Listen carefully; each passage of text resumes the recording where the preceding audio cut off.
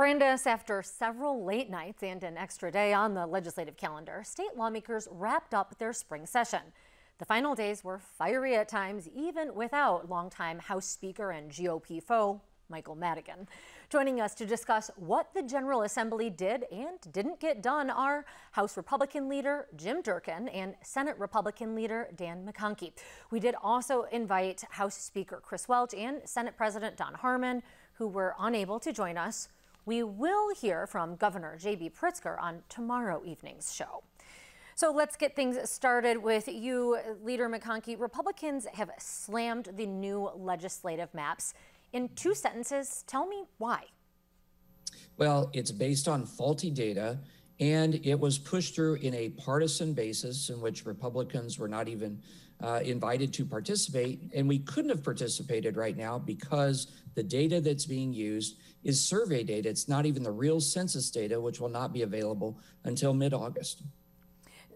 House Speaker Welch says that these new maps that are passed for Illinois House and Senate districts ensure that all Illinoisans will be represented. Now, here's some of his speech from the House floor. Take a look around this chamber. Take a look. Take a good look.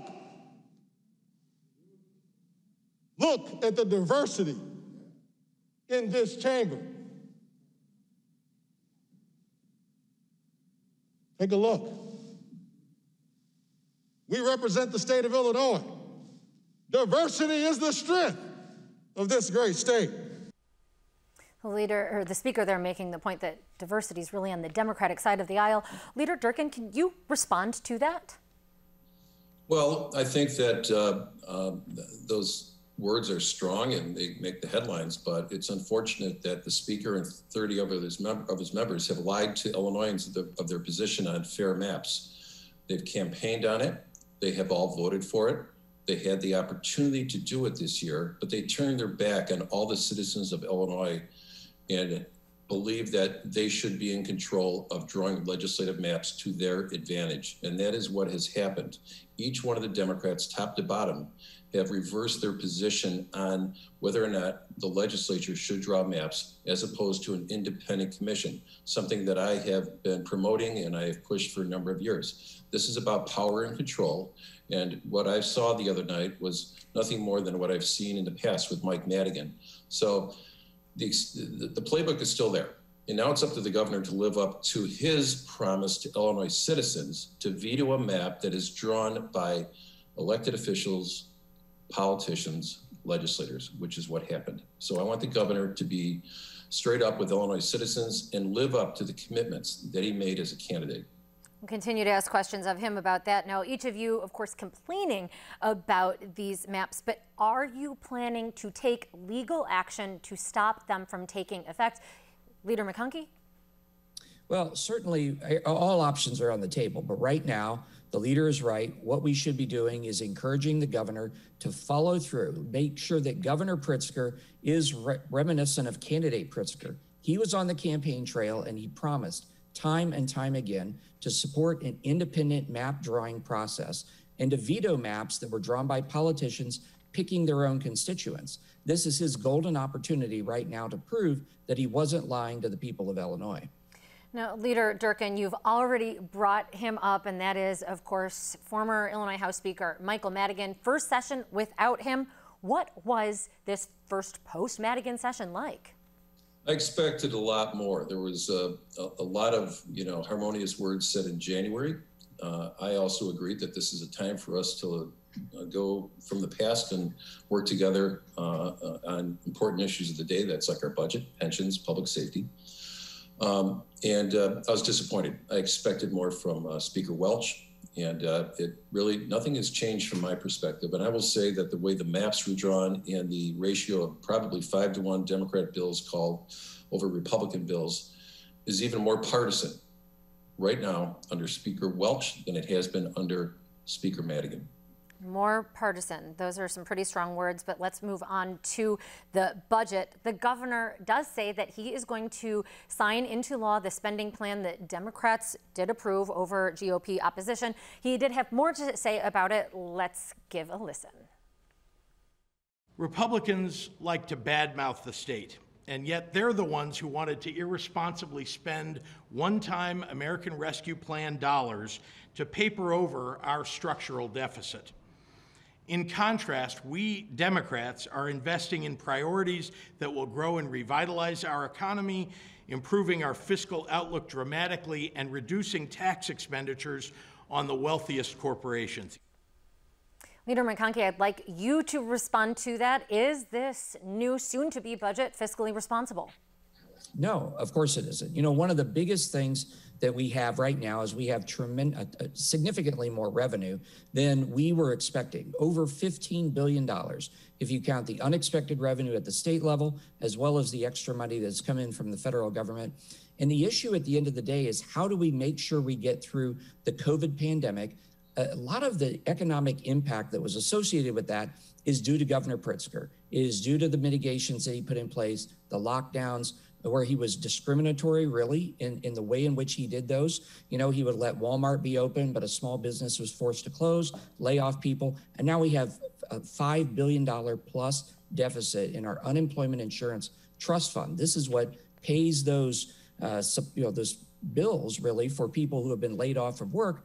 And this budget only puts a very, very small amount into that fund to help make that right. So what we're going to be faced with is very significantly increased taxes, perhaps the biggest tax increases on businesses in Illinois history coming down the road over the next 3 years, which is going to hurt us being able to really try to climb out of the hole that the governor helped put us into along with the pandemic. You know, Leader McConkey, I don't want to get too far into this, but you did mention the mitigations, of course, more stringent, that plan change from the Pritzker administration as the pandemic wore on. Have his actions recently in terms of mitigations in the Restore Plan been appropriate? The biggest problem that I have at the end of the day is he is still doing a go-it-alone approach. Here we are over a year and a quarter into the pandemic, and he decides all sorts of issues on his own without allowing the General Assembly to have any sort of input on how it is that he's doing that. Okay. You know, I understand giving the governor abilities and authorities for emergencies on a short-term basis when we have tornadoes or fires or things of that nature. But this is a year-long plus that he's continued to have huge aspects of state government and, frankly, everyday people's lives with just him and his pen. And that's really problematic from my perspective. Yet the General Assembly didn't really take any action to take that power back during this session when there was the opportunity to do so. Let's move on now. Leader Durkin, you have voted against a CPS elected school board measure. Republicans in the Senate did as well. But how does that square with your and Republicans' commitment to local control, something we heard a lot about during the Rauner era? Well, I think that you have to throw the Chicago Teachers Union into the factor. They have done nothing except disrupt the management of City Hall the minute after Mayor Lightfoot was elected into office. I don't believe that CTU should take over the Chicago School Board. It is a dangerous, dangerous situation. They are unique from any other school board and any other union in the school board union in the state of Illinois. I do believe in local control, but I'm not going to give it over to a group of activists who have nothing but their only desire is to win the mayor's office, and that is their sole function. And I just can't give them, nor do I have the faith that they would be right for the city of Chicago taxpayers and also the kids. But I'd like to mention one other thing based on the budget. If the governor believes it's fiscally responsible, then he has to explain why we're giving the legislature a pay raise, why we're doubling the district office allotment that's not necessary, and also explain why he's using $1 billion for Democrat pork projects, which is nothing more than a slush fund, and that came out of the Federal Recovery Act. The governor needs to explain that, and I hope you can ask him those questions tomorrow. Now, Leader McConkey, the primary was moved to June in recent days. How does that timeline change things, particularly as your party is going to be having to nail down a nominee for governor?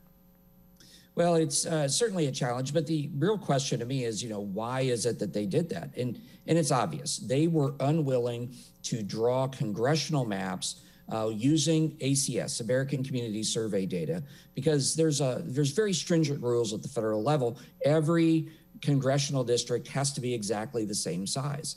But the thing is that they then went ahead and drew a highly partisan map for the state legislature in order to meet the June 30 deadline that they had to be able to exert their control. That's what this is about. This is about maximizing control of the state and their then willingness to put off the primary and unwillingness to draw a map using ACS data shows just how bad ACS data is for this purpose. The census themselves have said that this data is not to be used for this purpose. Something and yet else the that will be Democrats keeping plowed our... ahead anyway.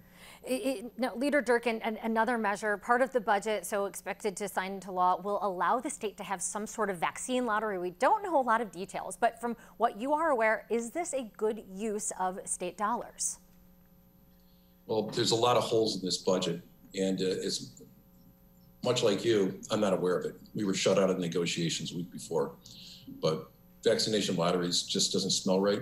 It doesn't seem right. I think we should stay on the path of encouraging people to get vaccinated as soon as they can, continue with public service announcements. But this is a budget that was presented to us at 11, an amended budget was presented to us at 11:30 in the morning the other night. So quite frankly, I can't answer that question. 11:30, just before midnight, I think you mean. Right. But I understand. It's been a couple of long days. It all runs together. We thank very much each of you for spending some of your time here with us after all of that, those long hours. So once again, Republican leader Jim Durkin of the House and Senate Republican leader Dan McConkey, we appreciate it. Thanks, Amanda.